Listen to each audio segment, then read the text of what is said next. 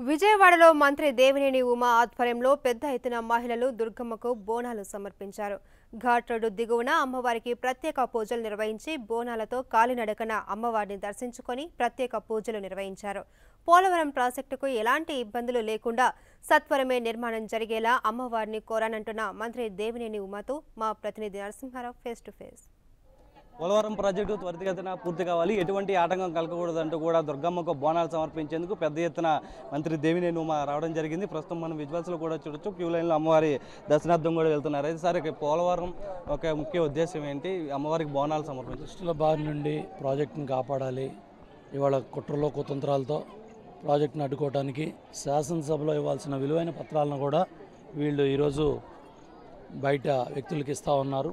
కోర్టుల్లో లిటిగేషన్లు పెట్టాలి, పనులు ఆపాలి, ఏ విధంగా సరే పోలవరం ప్రాజెక్టును అడ్డుకోవాలని కుట్రలో కుతంత్రాలు చేస్తున్నారు. ఈ దుష్టశక్తుల బారి నుండి ప్రాజెక్టుని కాపాడుకోవడానికి ఇవాళ మహాసంకల్పం, పవిత్ర సంకల్పంతో చంద్రబాబు నాయుడు గారు ప్రాజెక్టును పూర్తి చేస్తున్నారు.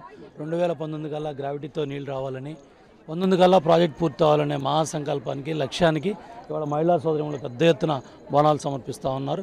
తప్పకుండా అటాగా చిన్న తిరుమల, తిరుపతిలో కూడా ఇవాళ పెద్ద ఎత్తున మహిళా సోదరిమణులు వెంకటేశ్వర స్వామి దర్శనానికి వెళ్ళారు. రాష్ట్ర వ్యాప్తంగా అన్ని దేవాలయాలు, మసీదుల్లో, చర్చిల్లో కూడా ఈ కార్యక్రమాలు జరుగుతాయి. వైపు బీజేపీ నేతలు పోలవరంపై అవినీతి జరిగిందంటూ కూడా ఆరోపణలు చేస్తున్నారు కదా, దీని మీద ఏం చెబుతారు? తప్పకుండా ఏదైతే దుష్టశక్తుల బారి నుండి అమ్మవారు కాపాడతారు. ఇవాళ నీతి నిజాయితీతో పారదర్శకంలో 16 జాతీయ ప్రాజెక్టులో ఆన్లైన్లో సమాచారాన్ని ఇచ్చి ఇంత త్వరితగతంగా పూర్తి చేసే అతిపెద్ద ప్రాజెక్టు దేశంలో ఇదే. రాబోయే రోజుల్లో కూడా ఏది రాదు.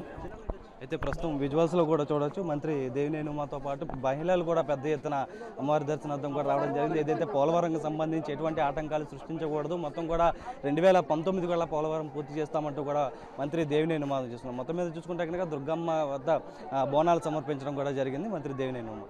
ఇది బస్ అనిల్తో నరసింహ 10 టీవీ విజయవాడ.